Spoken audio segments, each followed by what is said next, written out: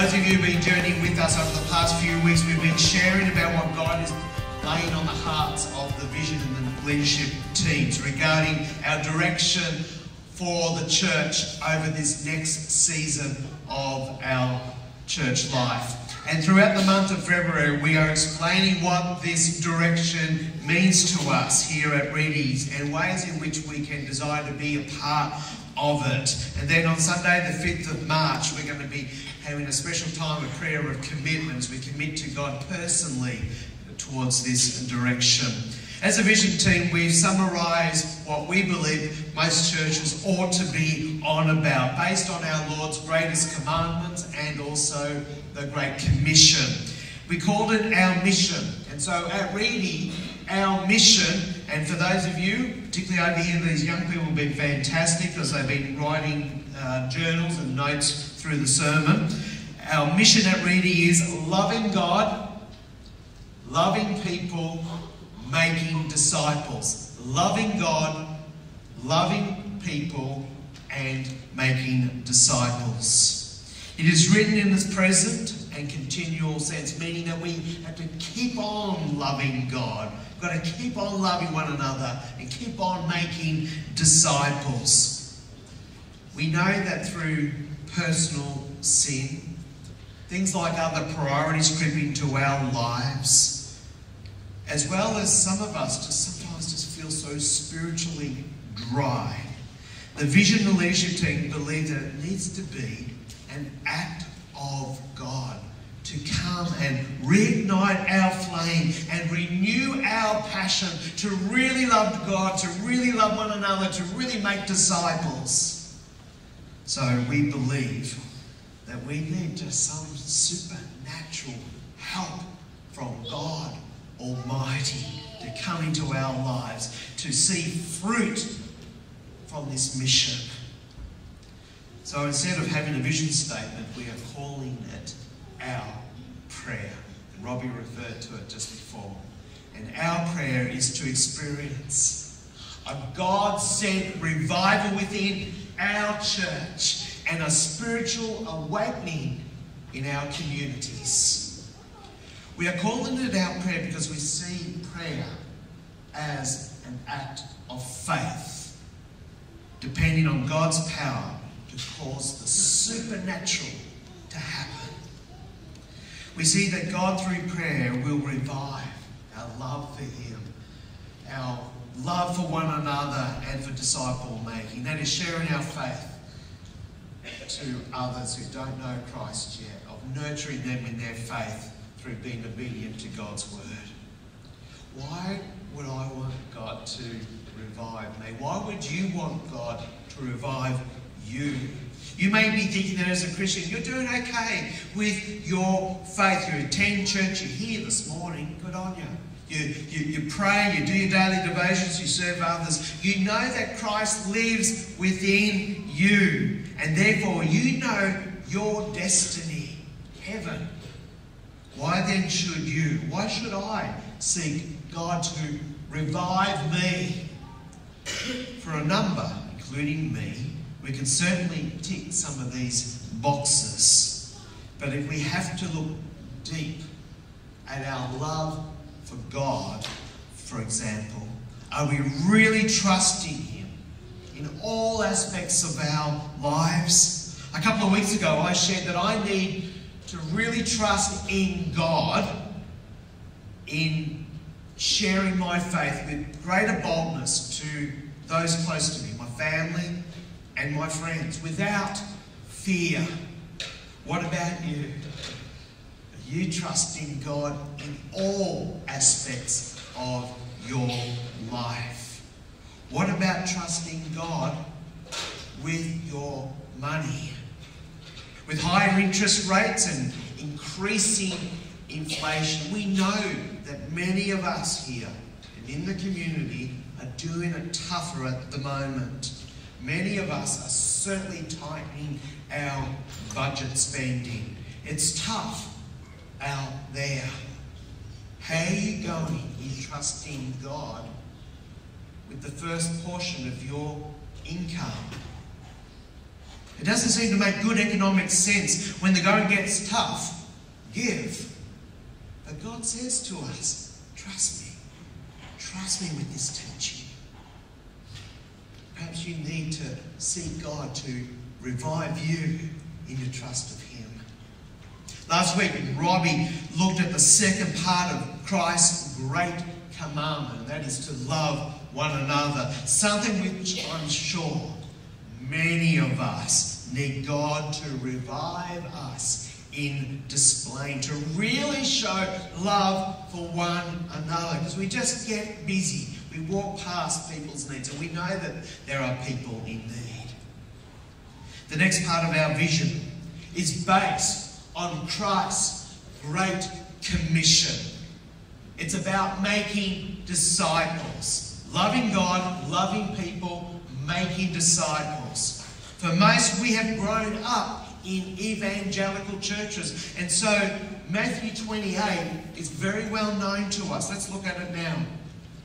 From verse 16. Then the 11 disciples went to Galilee, to the mountain where Jesus had told them to go.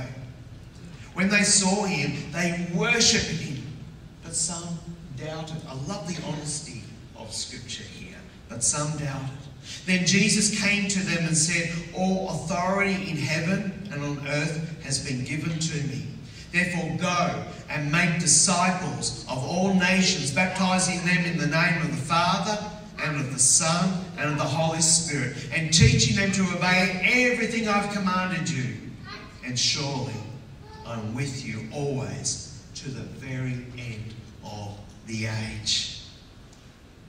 I want to suggest that the way that the evangelical church has taught what discipleship is and how to do it hasn't always been the most effective.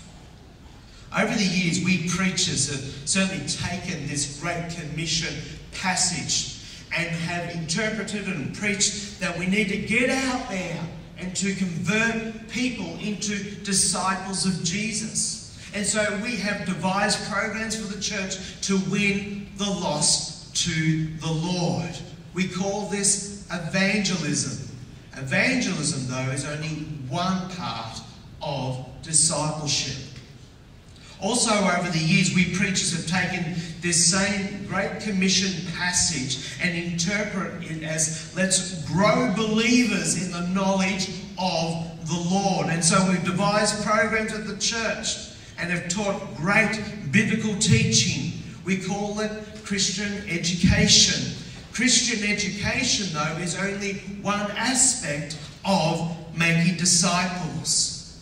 When Jesus commanded us to go and make disciples, he was not saying go and do evangelism, nor was he saying go and do Christian education.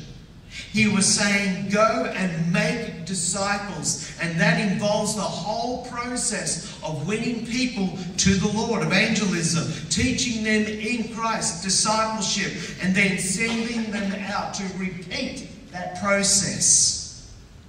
When we mention disciple making, many just think of deeper Bible study or more church involvement. But our Lord's commission is to go and make disciples is a whole lot more in the process.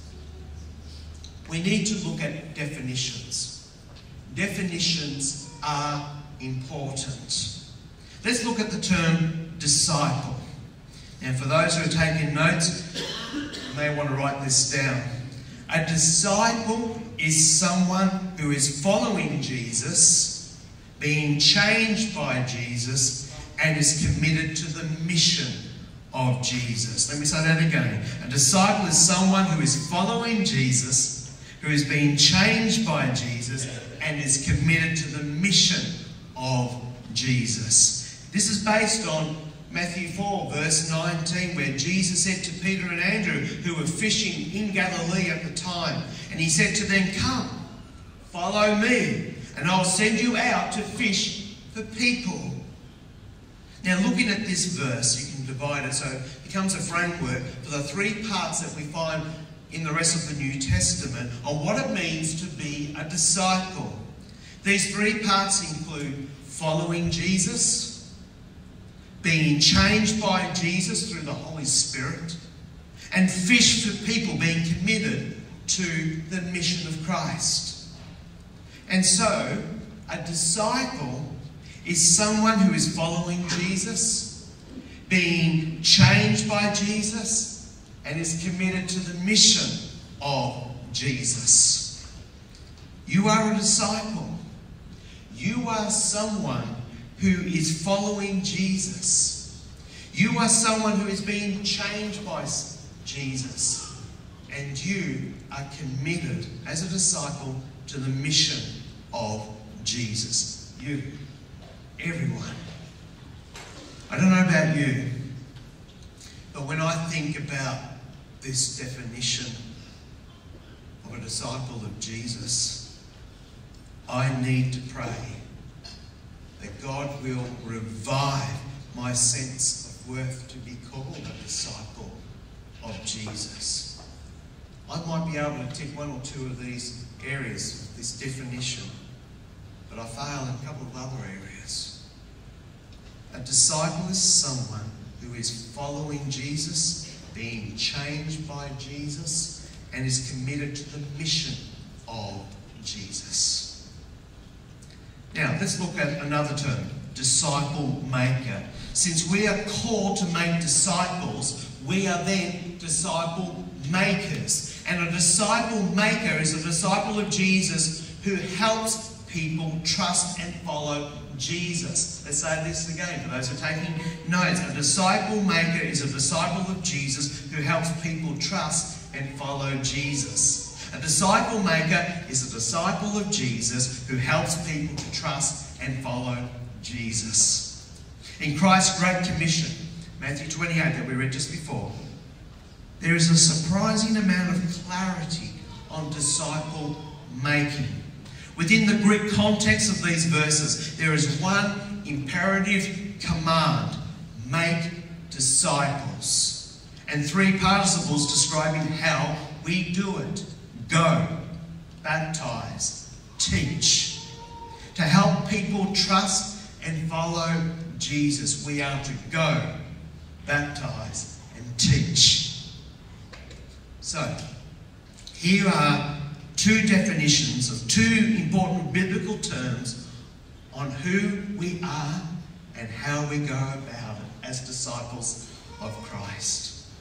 You are a disciple of Jesus. You are someone who is following Jesus, who is being changed by Jesus, and who is committed to the mission of Jesus. The mission of Jesus is for disciples, you, to help people trust and follow Jesus.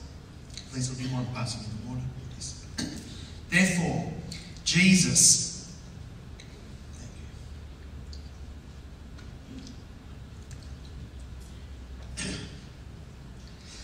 therefore, discipleship as taught by Jesus in Matthew 28 is more than just evangelism.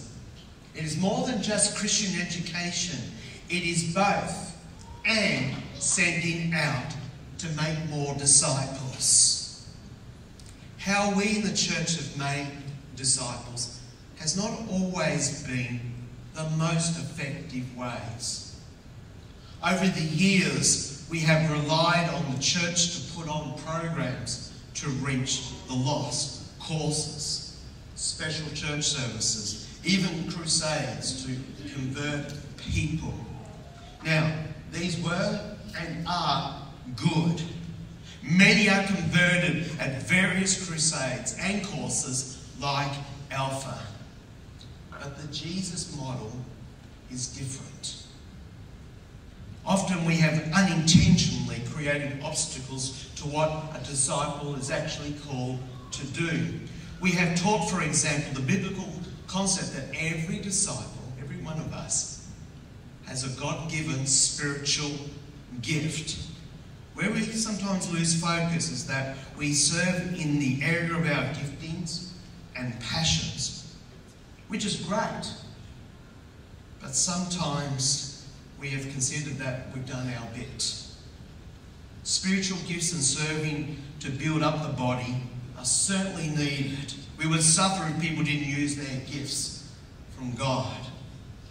The Jesus model is different. And over the years, we have established Sunday schools and youth groups as the main discipleship tools for our children and our youth. Sunday schools, youth group, life groups, Christian schools are great in teaching the Bible and God's kingdom. And we would be spiritually poorer without them. The Jesus model is different. The Jesus model of making disciples is this. And those taking notes, here are some brief points. I've summarised them as go, invite, teach, send. First, disciples go to the harvest field. It's not just about the church putting on a good program or course. It's also about going to the harvest field. As the number of followers of Jesus increased, and he was equipping them what it meant to be a disciple, we are told that he then sent them out into the harvest field. Luke chapter 10, verses 1 to 3 says this. After this, the Lord appointed 72 others and sent them 2 by 2 ahead of him to every town and place where he was about to go. He told them, the harvest is plentiful, but the workers are few. Ask the Lord of the harvest, therefore, to send out workers into this harvest field. Go, I am sending you. We are to go to our places of employment, of study, of leisure, to make disciples.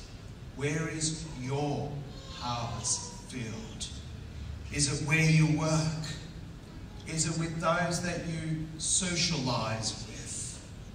For parents here, your children are your harvest field. You are called to disciple your children. Don't just leave the discipling just to the church or if they go to a Christian school. For all, we are called to go to our harvest field and make disciples. This is the Jesus model. This is what he taught. 2, disciples invite people to become disciples of Jesus. The Jesus model was very much about relationships and invitations. In Luke 14, Jesus told a parable, and in it he stressed the importance of invitations. He said in verse 23, then the master told his servants, go out to the roads and the country lanes and compel them to come in so that my house will be full. Our harvest field has people ready to be invited to be a disciple of Jesus. Like what Karen shared before, we just need a bit more boldness. 3rd, disciples teach people about being a disciple of Jesus. Jesus said, follow me and I will make you fishers of men. But then you find Jesus taking his disciples on fishing trips to teach them how to fish for people out in the harvest field. Now, those of you here who are tradies or were tradies, you know well this discipleship model. Either you were once an apprentice or you helped train up an apprentice. You learnt the skills mainly by being on the job. You also taught others while you were on the job. You learnt from your mistakes. They learnt from their mistakes. This is what an apprentice is, a learner. And that is what a disciple is, a learner. Jesus taught his followers what to say, how to handle rejection, what faith is, how to pray, what true worship is, and the list continues. While we disciples will always be learners, we are also teachers, helping others about what a disciple of Jesus is. Barnabas discipled Paul, who then discipled Timothy. And that's the Jesus model. 4. Disciples send disciples to make disciples. The Jesus model included sending. After 3 years of making disciples, Jesus told them in John chapter 20, verse 21, "As the Father has sent me, so I am sending you." And then he did something supernatural. We're told in verse 22, "And with that he breathed on them and said, 'Receive the Holy Spirit.'" Jesus knew how much we needed to be dependent on him to be his disciples. Go, invite, teach, send. Making disciples. The third part of our mission is an intentional process of evangelizing non-believers, establishing believers in the faith, and sending them out as disciples to make new disciples. This is what Matthew 28, the Great Commission, is about. Disciple making doesn't just happen because the church exists and people just show up. It is a deliberate process that needs to be owned and practiced by all disciples in obedience to our Lord's command. As part of our church's new direction of making disciples, we leaders see our role, according to Ephesians 4, to equip the saints in how to be a disciple, which includes making disciples. Smaller groups, and again Karen referred to this just before, smaller groups, just as Jesus modelled, is going to be a key to disciple making. You know, whenever I preach over the years about the importance of making disciples, I reckon it actually rates rather low. Just like teaching on money, making disciples, it doesn't really excite many of us at all. You know, whenever I preach on things like the end times or prayer or hope, that really gets people excited, but not so with things like making disciples. Actually, our church indicated this in the last National Church Life Survey, in which 12% of us here at Reedy wanted the church to focus on sharing our faith with others. No wonder we don't get excited when we talk about faith sharing. We're not that interested. But this is at odds with our Lord's Great Commission, Matthew 28.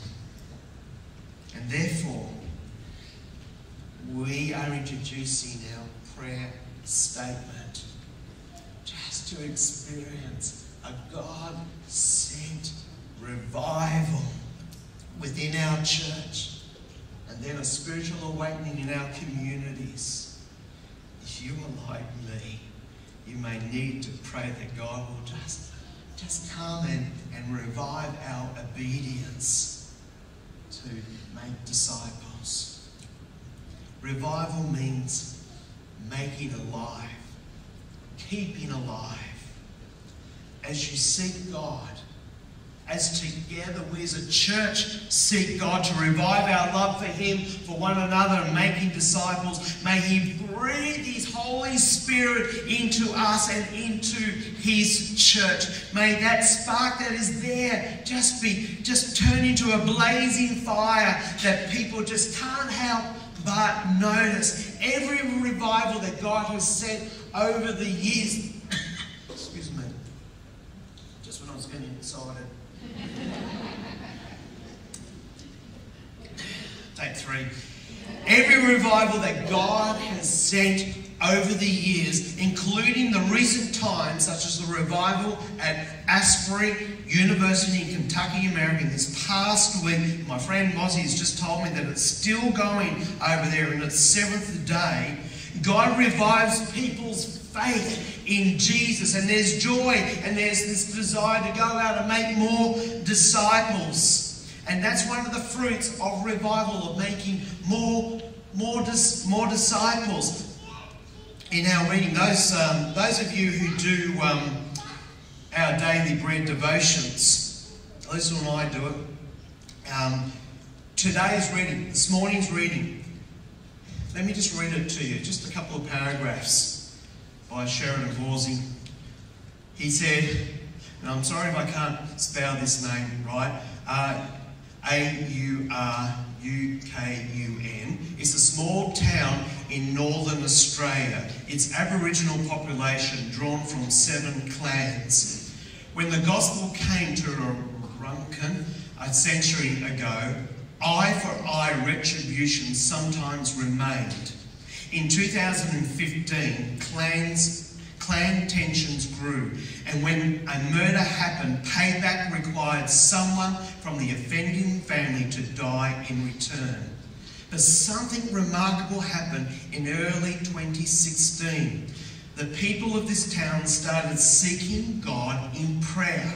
Repentance followed, then mass baptisms as revival began sweeping this town. People were so joyful they danced in the streets, and instead of enacting payback, the family of the murdered man forgave the offending clan. Soon, 1,000 people were in church each Sunday in a town of just 1,300. Isn't that amazing? That's what revival does. I'm excited.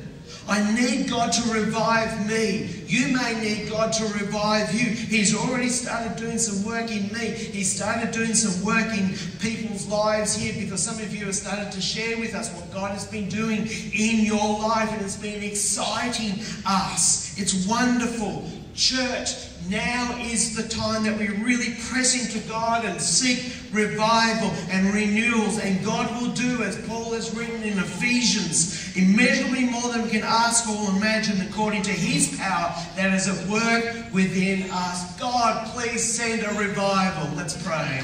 Oh, Father God. Oh, Father God, we can get excited when we talk about revival, but it's going to need some work, Lord. Forgive us, Lord, for sometimes our rather lukewarm response to making disciples. We feel that that's somebody else's job. But Lord, you've called all disciples to make disciples, Lord. And so I pray, Father God, that over this next season that you'll equip us, you give us a greater understanding and boldness to make disciples, Lord, of reaching out to loved ones, of feeding new people, of each of us, Lord, being a learner and learning more about you, ready to go back out there into the harvest field. Oh, Lord, revive us. Revive our love for you, revive our love for one another, and for making disciples. In the name of Jesus we pray. Amen.